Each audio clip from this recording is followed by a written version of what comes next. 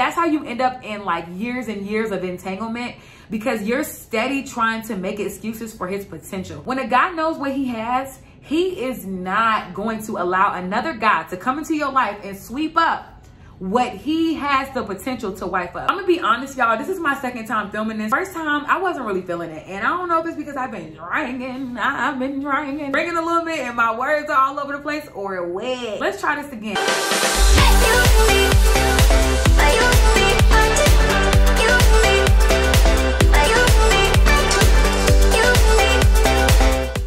Hey guys, what's up and welcome back to my channel. It's your girl Lock Goddess. Welcome back to my corner where I inspire others to dream more, live more, and become more. Today's video, y'all, is a chit chat.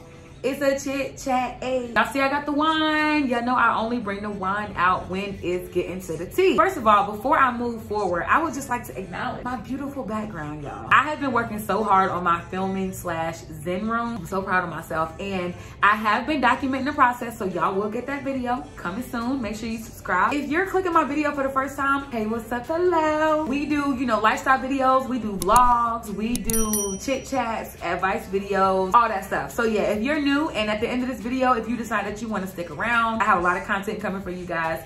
And yeah, you in quarantine, so you might as well just subscribe, because since you ain't got nothing to do. And if you're a returning subby, hey girl, welcome back or whatever. So y'all, today we're gonna be talking about breakups. We talking about how to break up, boss up, move up, all that good stuff. So I don't have any like formal talking points for y'all. I felt it in my spirit to record this video. This was not a planned video. I just thought of this idea last night. I feel it in my heart to record a video. I'm gonna do just that. Y'all, I got my notes over here in the corner. I have my laptop sitting right here on my computer desk. Take a look to make sure that I'm staying on track, because like I said, I've been drinking. I ain't gonna hold you. This wine is alright. Got a little thump in it, got a little swing. The first major thing I wanted to touch on when it comes to breaking up, y'all, I feel like if I was watching this video and I was trying to get my life situated when it came to a breakup, the first thing that I would want to know, do I really need to break up? Like, when is it the proper time to break up, right? You know when it's time to break up, because your intuition will just tell you that it's time. Let me tell y'all something. A woman's intuition is always right, and don't mistake your intuition for insecurity. You know, and I know that if you click on this video,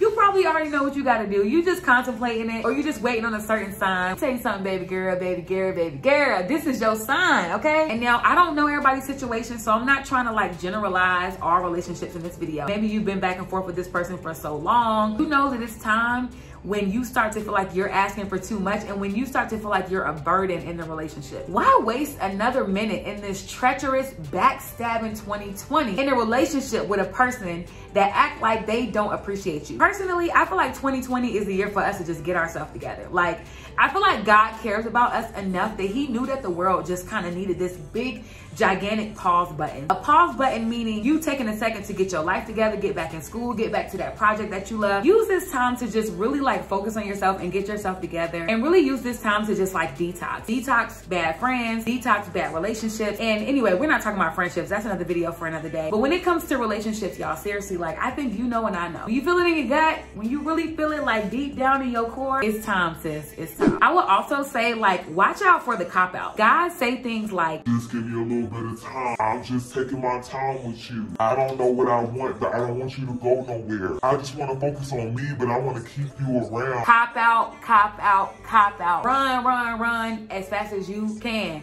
He can't catch you because you're going to get a better man. Hey!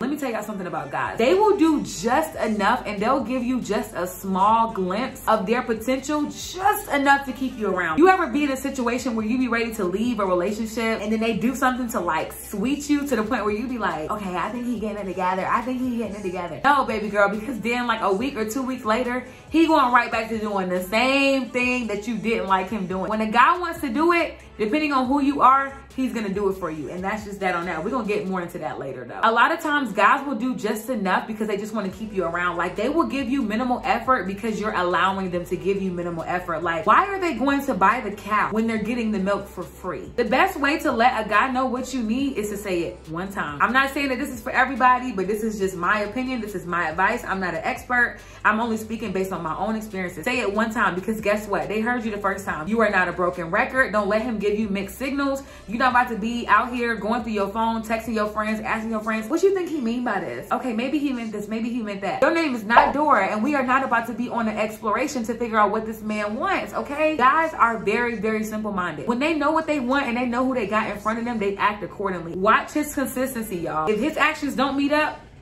it's time to cut it off. If you start to sound like a broken record, or he starts to label you as naggy, you said it one too many times. It's time to get up out of there, because at that point, he's taking advantage of the fact that she ain't going nowhere. She gonna stay around. She always says she gonna leave, and then I'm gonna do a little something to keep her around. I'm gonna send her a gift. I'm gonna do a little something to make her believe in me just a little bit, and then I'm gonna go back to doing my same boy stuff that I was doing before, because I know she ain't going nowhere. You gotta let him see that you will walk out that door and seriously be okay without him. Listen, guys are going to do what they want for who they want, and that's that on that. Y'all see what happened with Moneybag. Need I say more? I feel like as women, we tend to make excuses because we've seen a glimpse of their potential. You wouldn't talk to a car dealer on the phone, right? And they tell you, man, I got this nice car for you. It's like the newest car on the market. It drives real fast. Like, it got all these crazy features to it. Would you send that dealer your money the moment he tells you that?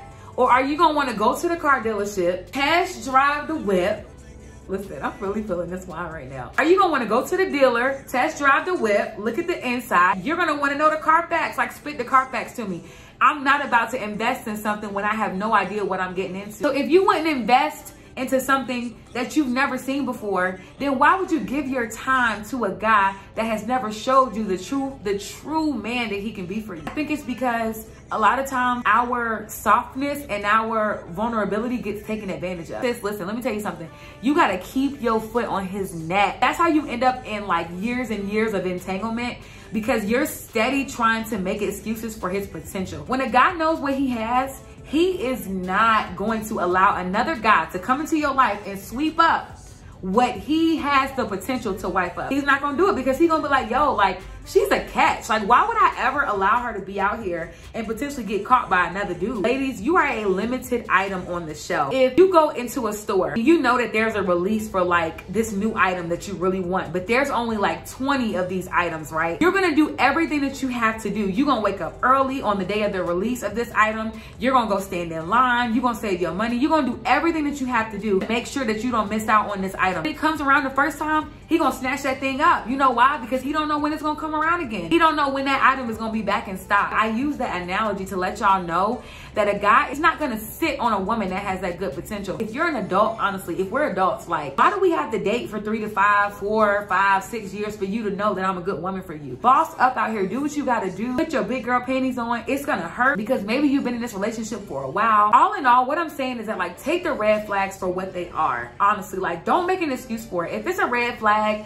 don't immediately be like, well, he probably just did that because of this. Especially if it's early. When they show you their true colors, believe it the first time. For the boss up piece of this video, what I will say is that, like, just get back to what it is that you genuinely love doing. Like, any project that you may have put off, get back to what you genuinely love, because that's what's gonna instill that confidence in you again. Start working on that project. Start working on your body, girl. There is nothing better than a revenge body. Now that I've like decided that I wanna leave, how the heck do I cope with it? So one thing that I firmly believe in is out of sight, out of mind. I know it's gonna be hard, but you have to block him. It comes to a point where, like, if you continue to allow a guy to do certain things to you, you have to value yourself enough to say that I'm not gonna deal with this. Is it gonna hurt? Yes. Is it gonna be hard? Yes. You're gonna think about, like, oh my God, but all the history that we have, his mama loved me and his sister real cool. Let me tell y'all something about letting guys go. When you let them go, you gotta let their family go too, sis. This was for somebody. This just came across my mind. This was for somebody. You gotta let him go. You gotta let his mama go. You gotta let his sister go. Let them go. Let them all go. You don't have no loyalty to them, because it's only gonna make it harder on you if you decide to stick around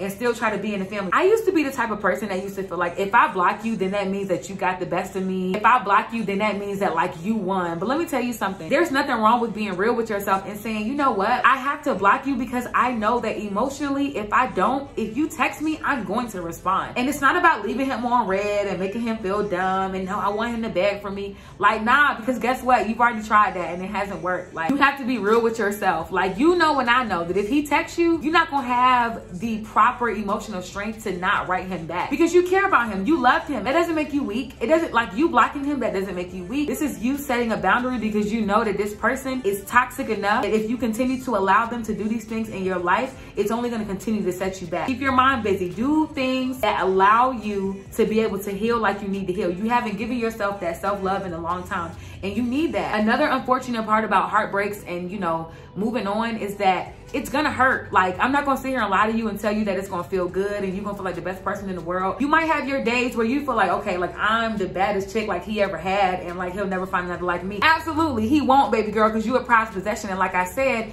you are irreplaceable. But at the same time, be real with yourself. It's okay. Like, you opened your heart up to another human, and that person took advantage of that. So allow yourself to feel that raw feeling. Cry it out. You better blast all the Mary J music that you can, blast all the Heartbreak music that you can, and then after you do that, you get yourself together and be like, you know what? I'm the baddest. Like, this nigga's stupid. Like, he really just left the best thing that's ever walked into his life. Like, you know how dumb you're about to look? About to look dumb, boy. You're about to look dumb. Women, we check out mentally before men do. So like, men, as long as they feel like they can still communicate with you physically, they feel like they still kind of got you right where they want you. Women, we will like mentally check out 2 months before we physically walk out of a relationship. 6 months down the line, we might have a new boo and we out here living our best life. And I'm looking dumb like, oh, so you just gonna move on that quick? You just forgot about what we had? Like, yeah, because I was done with you a long time ago. I was just waiting for the right time to figure out when to leave you.